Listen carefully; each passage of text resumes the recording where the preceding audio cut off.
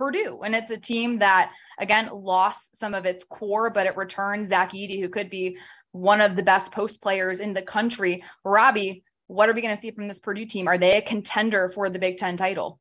Yeah, I think they will be right there. And now it depends on their guard play. But if we start with the front court, there might not be a team. I don't think there's a team in the Big Ten, maybe not even in college basketball, it's going to have the depth at the 4 and the 5 that Purdue is going to have with Zach Edey, Caleb Furst, Mason Gillis, and Trey Coffin-Wren. That's 4 really, really good players. The question marks, though, for the team are the backcourt. Is Brandon Newman a guy that can maybe get back to his freshman year form where he's making shots, defending?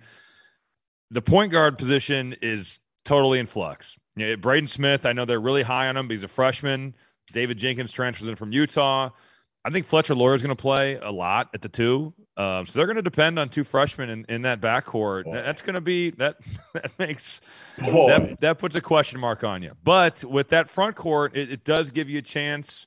You can throw it to Zach Edey and you can get baskets. Jeff is being a hater. It's a guards game. Like, you're not winning with it's a guards game, and it's a bigs league this year. What we're talking about the Big Ten, are we not? I still think the differentiation. What did the almanac say? Listen, I know the almanac. Listen, who wrote the almanac? The almanac what right does here. The almanac say? It says the year of the big. The year of the big. Paper copy. You got the paper copy. And if you want to buy it, it's in the link in bio below here on the YouTube channel. Right. It took a full toner cartridge to print this baby out. All right, full toner, like $75. So do you not even believe what you write, or like I've read that crap? And you're like, now you're telling me about how we don't have any guards. Well, all you've written about is bigs. You're going to play 2 guards, 2 freshman guards together. But they've got Ethan Morton out there, Brandon Newman. I'm not saying all the time. Ethan Morton's a solid player. Brandon Newman can be a solid piece. I think Purdue is going to have a good year, honestly. Jeff, when was the last time Purdue had like an elite point guard, though?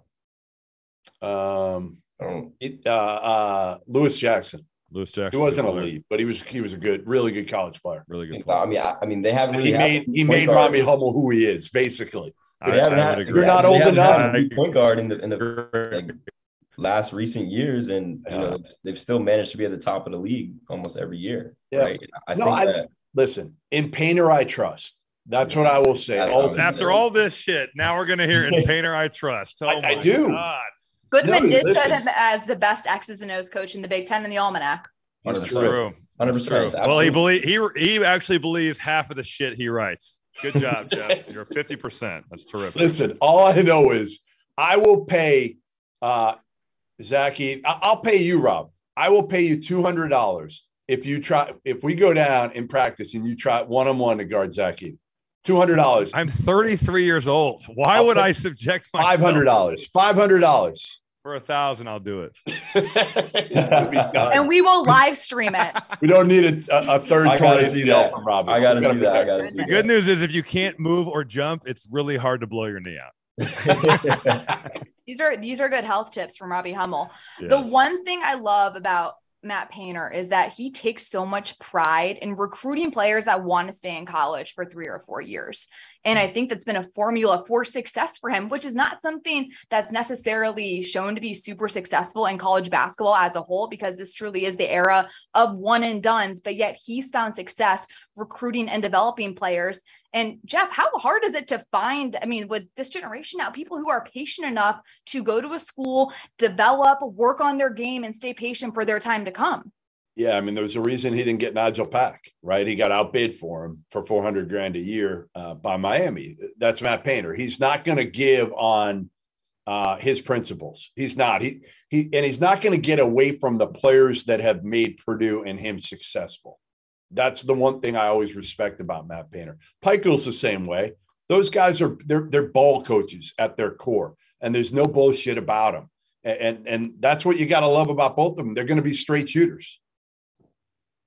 100%. I think both those guys are – sorry, Gio. Go ahead, Joe. I was going to say I have a ton of respect for Coach Painter. I think even just from like an outside perspective, you can just tell that he truly cares about the guys. And, I feel like every year he's going to get the best out of his team. Like every year, what you're going to get from Purdue. You're going to get convoluted plays and then a big man down low where you're going to find him. And obviously Zach Edey right now is one of the best returning players. I think he's going to be a beast down low. And any of those guys, Brandon Newman, Ethan Morton, one of those guys is going to be the one coming off, 3 ball screens, three down screens.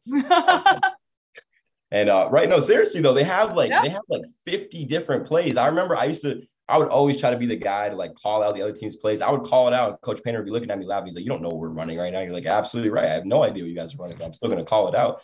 But that's what they're going to have, right? So as long as those guys are making shots, they're going to get open. They're going to get open looks. So it's just up to them. They're going to make shots. And then Zach Edey's obviously going to be a beast. The problem, Gio, is they have counters to the counters to the counters. Yeah, like, and they set it up like that, which is what makes it so hard to see. Hey, I think really quick, Jeff, with Peichel and with Coach Painter, yeah, both those guys, and Coach Peichel, I think has become this as the success has grown, but you become so much more confident in yourself as a coach and comfortable in your own skin to say, this is the type of player that I need to win.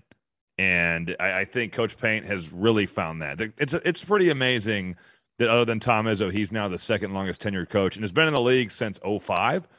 That's pretty wild that he is approaching 20 years of coaching in the Big Ten. But I think that he is as confident in what he needs and what he does as he's ever been in his coaching career. And that's why he gets guys that fit, and that's why he wins.